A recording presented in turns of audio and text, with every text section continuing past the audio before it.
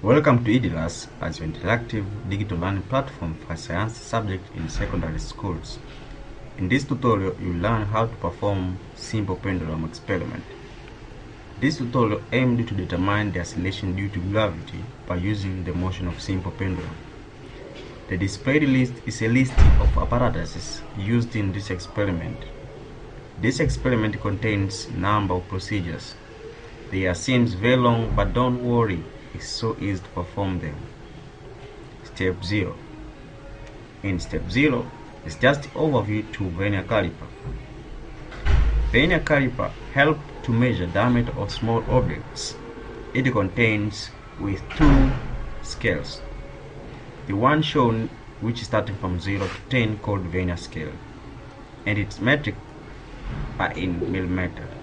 The second one shown, which is starting from 0 to 100, is called main scale, and its metrics are in centimeter. Also, the vernier caliper has right jaw and left jaw. Step 1. And step 1 is about measuring the diameter of the bulb with a vernier caliper. Firstly, you have to attach the bulb to left jaw of the vernier caliper as shown. Then move the right jaw left to tighten the bulb. Then, for getting measures of the bulb, we have first to get the main scale reading measures by looking mark line number of main scale readings which is near mark line 0 of vernier scale. From the experiment, mark line number 2 of main scale near 0 of vernier scale, so the main scale reading is 2. Also, we have to get vernier scale readings by looking main scale reading line number which attached equal with the same line number of vernier scale reading. From the experiment, line 5 of vernier scale attached equal with the line number 4.3 of main scale.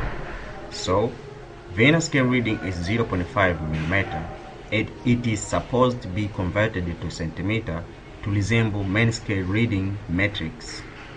Lastly, for getting the diameter of the bulb, main scale reading must be added with vernier scale reading. And after the operation, we get the diameter of the bulb is 2.05 centimeter, which equal to 0.0205 meter. Step 2. In step 2, one end of string is clamped to rigid support as shown. Step 3. In step 3, attach one end of string with the bulb as shown. Step 4. In step 4, distance of string from supporting point to the top of the bulb about 6 cm is measured by using a meter ruler, and the length 6 cm is converted to meter and recorded to a data sheet. Step 5. In step 5, the length of pendulum L is measured. This length is the length of string from supporting point to the top of the bulb plus the radius of the bulb. Step 6. In step 6, a bulb is displaced to one side for undergo oscillation. The bulb is displaced a side to a certain angle, and thereafter raise it, immediately start a stopwatch, and make a pendulum move back and forth to undergo 20 oscillation, and record the total time it took to oscillate 20 oscillation to your data sheet. Step 7.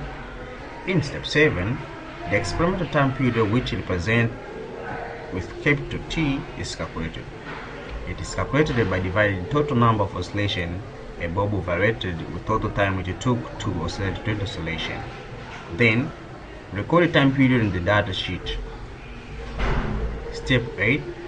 In step 8, the square experimental time period is calculated and recorded in the data sheet, and it is calculated as shown.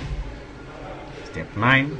In step 9, the length of pendulum is changed to 80, 100, 120, and 40 cm, and for each string length, step 5 to 8 are repeated, and data obtained are recorded to a data sheet.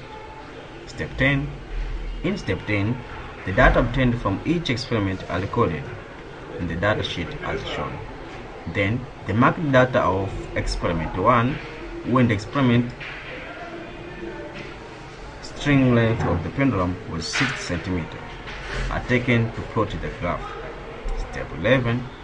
In step 11, the graph is plotted against the length of pendulum L and square time period T squares on the graph pad as shown. Step 12. In step 12, the slope of straight line is calculated and the value is recorded on the data sheet. After that, the experimental value of G as a gravity is calculated as shown. And from the whole experiment, the acceleration due to gravity obtained is 10.4 meters per second squares. Thank you for watching this tutorial.